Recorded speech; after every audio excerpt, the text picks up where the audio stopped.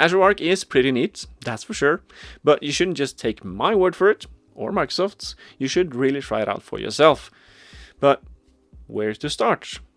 Well, the easiest way is actually just to onboard one of your non-Azure servers, install the connected machine agent on it, browse around the Arc section of the Azure portal and see what you find. I'll show you how to do this later on in the video with an AWS VM that I have running, as well as a couple of pointers on production deployments of Azure Arc, so stick around till the end. But that's not actually the main focus of this video, because Microsoft has this really cool service, or it's not really a service, but it's not really a product either, so let's just call it a thing. Microsoft has this really cool thing called arcbox. And what the arcbox does is that it provides you with a complete demo environment for you to play around with, for example, Azure Arc. It comes in a couple of different flavors depending on your needs, but the one we are going to be focusing on today is the arcbox for IT pros. In essence, this arcbox deploys a VM with a couple of supporting resources, and within that VM is a couple of nested VMs that will be onboarded to Arc. If you're not familiar with nested VMs, then don't worry. All you need to know for now is that by the end of the deployment, you will have 2 Linux VMs, 3 Windows Server based VMs, one of which will be running SQL Server. And this means that you can get to play around with Azure Arc and see what it can do, both on Linux VMs and Windows servers and SQL Server. So let's get this arcbox deployed, shall we? So all the documentation and guides for arcbox is actually on a website called Azure Arc Jumpstart.io. It's one of those rare occasions where you won't find all you need on learn.microsoft.com. So yeah, from the main page of Azure Arc Jumpstart.io, we will jump over to Jumpstart Arcbox and we will find our Jumpstart Arcbox for IT pros. The other two here, the arcbox for DevOps and the arcbox for DataOps, is also made for learning about Azure Arc, but they are more geared towards the Kubernetes features for the DevOps one, and the DataOps one is more geared towards the SQL managed instance feature of Azure Arc. You can, of course, also go for the arcbox full, and you get all these 3 combined into one deployment. Now, don't get too scared scrolling up and down here thinking this is way too complex, because it's really not. There's just a whole lot of stuff here about multiple ways of deploying the arcbox. You have guides for the ARM template via Azure CLI, you have a bicep guide, you have a Terraform guide, and of course the portal guide. So let's just scroll on down to the prerequisites and see what you actually need to get this arcbox deployed. So you need Azure CLI, at least version 2.40, and you need to have an Azure subscription where you have owner rights, or at least a resource group where you have owner rights. And you need to be able to create service principals in Azure AD. I believe that calls for at least the application administrator role.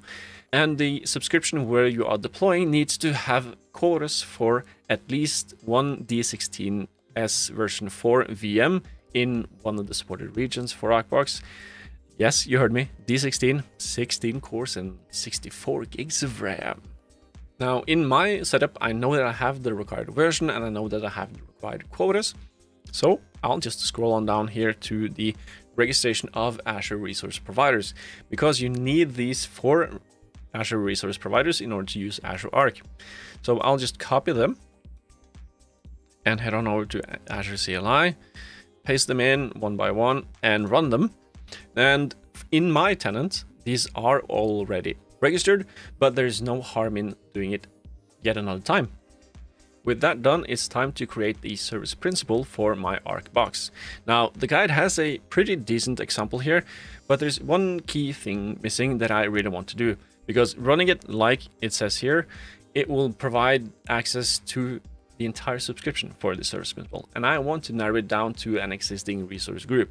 So what I need first to do is to go over to the Azure portal, and this is my resource group right here, and I'll head on down to properties, and I'll copy the resource ID for my resource group.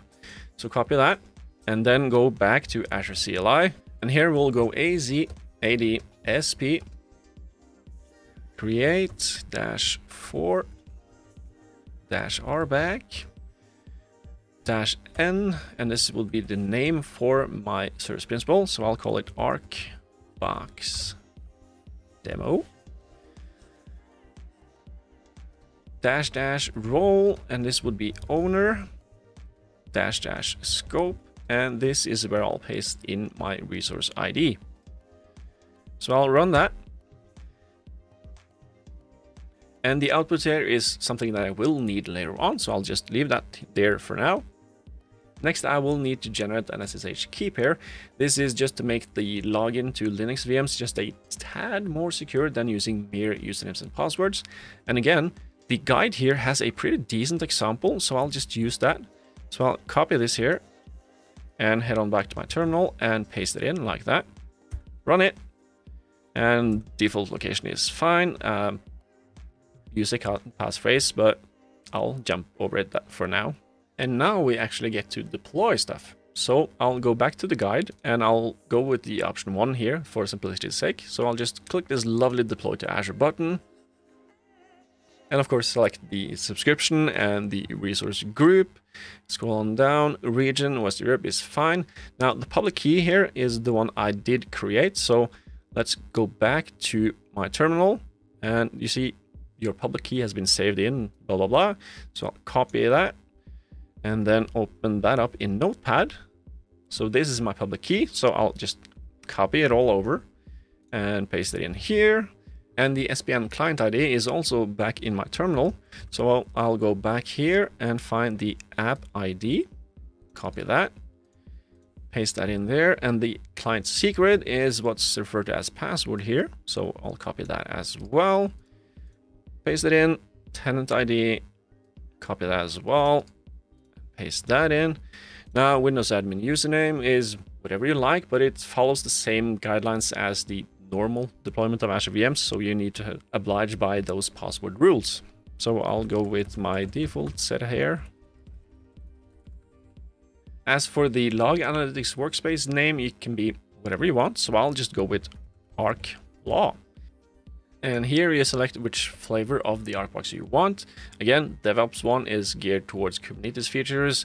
DataOps is geared towards SQL managed instance features, while the IT Pro one is mainly focused around VMs.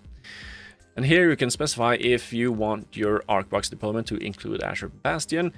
If you're not familiar with Azure Bastion, click the link. I have a video on it. I'll leave it at false for now and just click review and create. And of course create, and this deployment will take a little while. This deployment is going to take a while, so put your feet on the table, grab a cup of coffee and wait. But don't leave, because we have some post-deployment tasks that we need to perform in order to have our arcbox completely set up and working. Now that the deployment is done, we need to kick off those post-deployment automations. So I'll go to resource group, and here we need to connect to the VM that contains all the nested VMs. Well, actually it doesn't yet, but it will soon. So I'll click the arcbox client and hit connect, RDP. Now, following best practices, this VM is of course not publicly available at all times on RDP. So if you opted to use Bastion in your deployment, then you can use Bastion to connect to this VM. If you have Defender for Servers Plan 2 on your subscription, you can use just-in-time access. I have neither, so let's go for adding an NSD rule to allow RDP access. So I'll click add an inbound network security group with port number 3389. So add inbound port rule, and destination port would be 3389, and add. Now, this is by no means a perfect NSD rule. You should probably never have these kinds of rules, but you know, for the sake of simplicity, so let's just keep it at that. Now, once that's completed, go back to connect and click download RDP file, open up that RDP file, click connect, then more choices, use a different account, and input the username and password that I had specified during the deployment, and hit OK. And yes, of course, to the certificate. Now, once we are logging in, we should see a couple of PowerShell windows pop up. And actually, those are the post-deployment tasks that we need. So we will leave these running. It will usually take somewhere near half an hour. And after that, the post-deployment should be done. The final step of the post-deployment tasks is actually to change the wallpaper. So if you come back a while later and see that you have got this brand new Jumpstart arcbox wallpaper, well, then that usually means that everything has gone okay. So now that we have the post deployment done, the arcbox should be ready to play. So let's minimize this and go back to our Azure portal, and we'll go into the Arc section and see if we have some resources. So let's check out, for example, servers. And here you can see that we have a couple of resources. And if we click on one of these servers, we can use, for example, the machine configuration, auto manage, update management, inventorying, change tracking, all of these Arc features. Perhaps my favorite is the Windows Admin Center, which basically allows you to do every kind of management you want to do with your servers right here in the Azure portal, even as far as remoting into the server without exposing it to public internet. So that's kind of nice. Now, this isn't supposed to be a in-depth tutorial of what Arc can do, but as you can see, now we have our arcbox set up and we can check out what Azure Arc has to offer. So that's the easy way of getting a nice little demo environment up for you to toy around with. And the beauty of it all is that once you've done, you can just delete the resource group and every trace of the arcbox is gone, except for the service principal, of course, but you should probably clean up that as well. Now for the AWS part of the video, or just simply how to onboard any server to Azure Arc. So I have this AWS Linux VM here that I want to onboard to Azure Arc. So I'll go to the Arc section of the Azure portal, to servers, I'll click add. And in this case, I just want to add a single server. So I'll click on generate script over here. It lists some prerequisites here, but it's basically that you need local admin root privileges and that you need an internet connection. So I'll click next and I'll select the subscription and the resource group where I want my Linux server to be placed. The region here is basically just where metadata will be stored, but nonetheless, I will be using Western Europe here as well. Operating system in my case is Linux, and I'll hit next. I'll skip the tags for now and hit next. And now I have a nice little script. So I'll just copy that and go back to my Linux VM, paste it in, run it. And somewhere along the lines here, I will be prompted to log in with my Azure AD account. So, and here we are. So I'll just copy the URL and go there, go back to my terminal and copy the code. Paste that in there, sign in with my account and continue. And now I'm signed in. Go back and the installation should continue. After just a bit more waiting now, the VM should be visible in the Azure portal. Now that the script is done, we could go back to the Azure portal. We'll close this wizard right here, go back to Azure Arc servers, hit refresh, and here we are, our Amazon Linux VM.